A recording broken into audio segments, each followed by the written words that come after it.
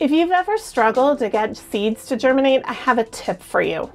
My fall seeds are coming in, and while it may seem a little strange to be planting seeds in the fall in Colorado, it actually makes perfect sense, and it makes things a lot easier for me. There are lots of seeds that we tend to plant that need something called cold stratification. And if you don't get cold stratification right, you might as well just throw your seeds away, honestly. So what's cold stratification? Cold stratification is essentially an evolutionary timer. Some seeds evolve with a thicker coating around them, which requires moisture, cold, or a combination of moisture and cold in order to allow the seed to germinate.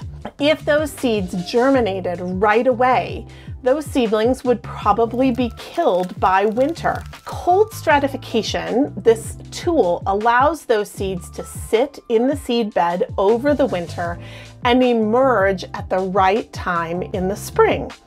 This is particularly true for plants that have evolved closer to the poles. And in North America, it's especially true for wildflowers and North American native plants. They need this period of dormancy in the seed bed before their seeds will germinate. However, for gardeners, this can be a little bit frustrating. That's because we are accustomed to growing vegetables, for example. A lot of the things that we eat as vegetables and herbs and that we tend to grow evolved either in the Mediterranean or in tropical regions around the world. In that case, those seeds never evolved to have a cold stratification strategy because those climates are much more temperate and it doesn't matter as much when those seeds germinate. Okay, so then let's think about bulbs. If you're ordering bulbs from Minnesota, you order them in the fall, you put them in the ground, and they come up in the spring. If you're ordering tulips for Texas, you have to order pre-chilled bulbs and then you put them in the ground in the spring. The reason behind this is because Texas winters are not cold enough, and so you buy pre-chilled bulbs. That's where the grower is simulating cold stratification for you and then shipping them to you. You put them in the ground and they come up, but they have already gone through the cold stratification process in somebody's cooler. So as gardeners, we have two choices. We can either use Mother Nature or we can simulate cold stratification. And as a gardener, I tend to use Mother Nature more than simulation. I live in Zone 5 here in Colorado.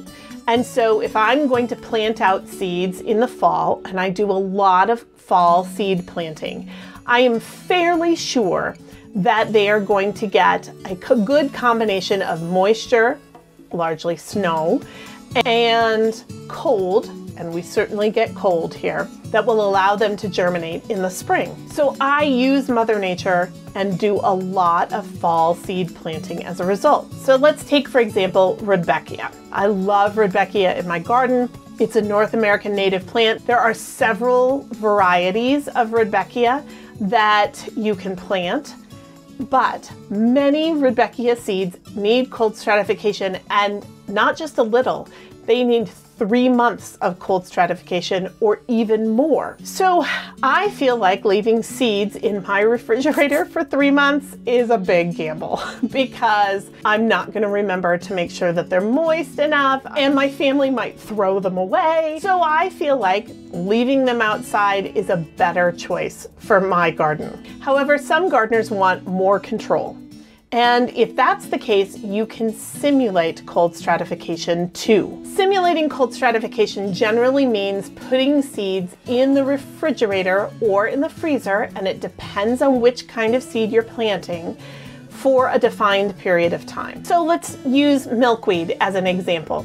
Milkweed is the host plant for monarch butterflies. It's a really important plant to be using in our garden. But milkweed seeds need cold stratification to germinate. To simulate cold stratification, you can take milkweed seeds, put them in a little bit of potting mix, put them in a plastic bag with some moisture, and keep them in your refrigerator for 6 to 8 weeks. You should check every week or so and make sure that they haven't dried out. And if they have, then add a little bit of moisture. And then at the end of that 6 to 8 week period, you can then plant out those seeds.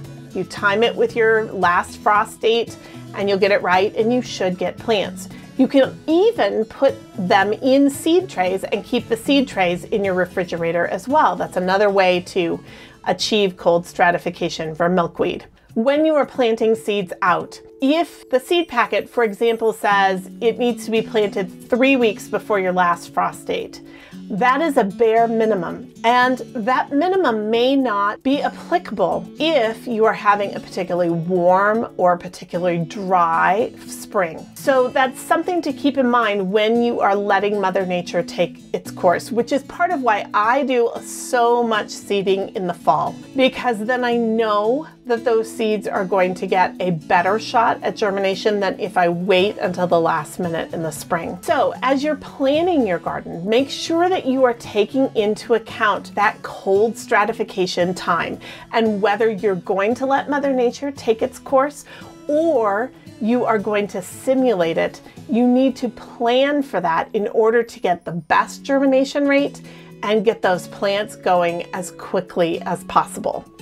If you have questions about cold stratification or seeds, drop them in the comments below. I will happily answer them. Hit that like and subscribe and stick around for more gardening tips. Happy gardening!